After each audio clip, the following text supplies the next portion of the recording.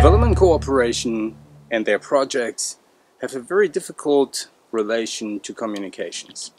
And I think that is because of the obligation to work with standard corporate identity rules by your donor or by the agency that you work for. And then you have sometimes projects that want their own corporate identity. And this sort of gives the impression for people that work in the project, well, I just have to deal with all these communications people. They don't really want to help me because the communications department is only looking after the sort of corporate interest of the institution as such, but they can't really help you with all the needs for the project. Now, my message to you is, if you work in a project and you start new, don't really worry so much about that.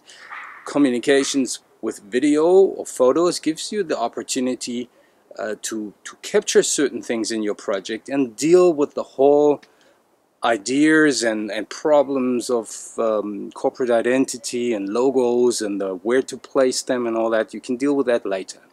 So my message is, if you start a project, maybe even before you even start it, go out and take pictures, make small testimonial videos, that is, ask your future beneficiaries about their situation, ask people that are hired into the project, your colleagues, how they feel about the project, what's at stake, what you're going to work with, all these things, your local politicians or maybe even higher up politicians, what the deal is with the project, what their expectations are. So you get a whole little small little portfolio together with testimonials from different kinds of stakeholders. All you need to do is use your cell phone. Make sure that you have some proper sound, so you should maybe use an external microphone or something like that. But basically the idea is capture the situation as is at the beginning of the project. Maybe even some pictures can help. You can always mix that with comments and so forth. Then during midterm you sort of repeat that. Ideally you have the same beneficiaries, you have the same guys that are supposed to benefit from the project. You have their names, obviously, you can track them down, and then you speak to them how the whole thing, what changed for them.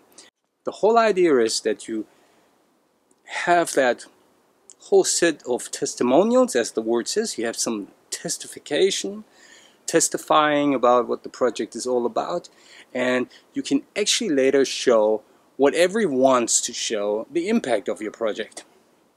That's it. I mean, you don't have stats all over. You don't need that. I mean, you need that for certain people, but the visual part, that what communications can do best, that you will have. But you have to start before. You can't go to the project afterwards and show the impact if you only have that after 3 years. It's not possible.